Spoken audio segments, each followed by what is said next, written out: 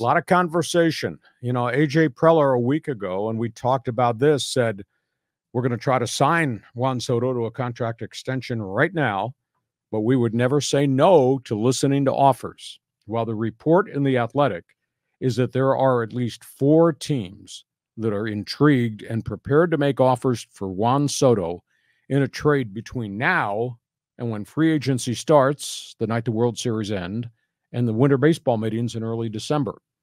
Now, remember, this is a guy that rejected through his agent $440 million in Washington when the Nationals were a good team. So I don't know whether the Padres can get this guy to sit at the table and actually accept the $40 million package or a $50 million a year deal. And I don't know how deep, how long an extension the Padres want to give. So the burning question on Fans Forum for Padre fans, you want to sign him now? What are you willing to pay for him? Or should you shop him and try to get a lot back?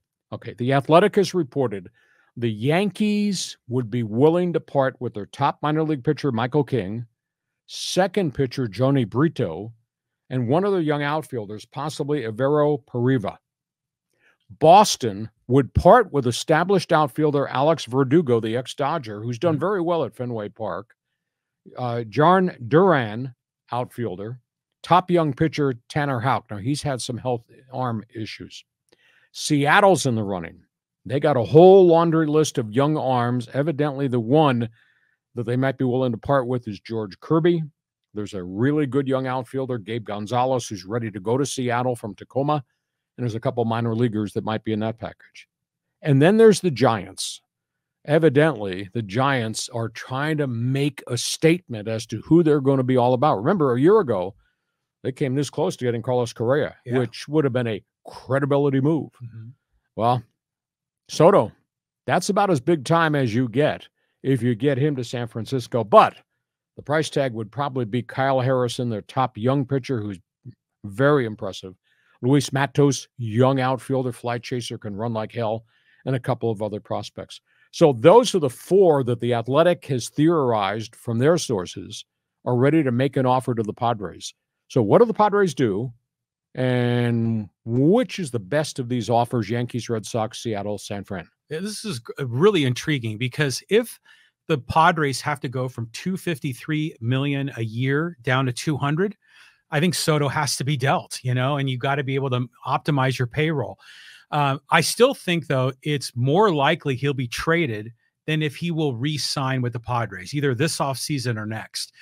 But I look at those deals. The other name that I heard from the Yankees was Spencer Jones, who actually played ball in Carlsbad. So there's a lot of interesting names there. But if you were to get, pitching and outfield help, because they definitely need more bats in the outfield, it could work. But I don't think any of those packages are as good as what we sent to Washington. You wouldn't get the equivalent of the 6 that you sent to the Nationals here. Now, we don't know all the other prospects that are in the deal, but Michael King is highly regarded with the Yankees. Duran and Verdugo, those are 2 pretty good outfielders at Fenway Park. Kirby is part of the front of the rotation with the Mariners. And I really like the giant Harrison, Matos. Only time will tell. Now, if you're going to trade him now, or going to wait till the trading deadline. Do you lose leverage if you're trying to do it on July 31st as compared to now? If you can trade him now, you trade him now. That because when you get to July 31st, then he's clearly a rental for only 2 months. So you'll be lucky to get really anything back. So my preference is keep him, sign him. If you can have him a long-term deal, that you should do that. But I don't know how Seidler is going to make this work. It's just a math problem. So yeah, maybe you deal him now and hopefully you can kind of restructure the team and maybe restructure the chemistry in the clubhouse. And the other factor, the intangible, if you trade him now, you clear $33 million in your budget because that's what he's going to get. That $33 million can be redistributed to other free agents to try to patch more into the Padre roster. Yeah, exactly. Okay, from the Padres,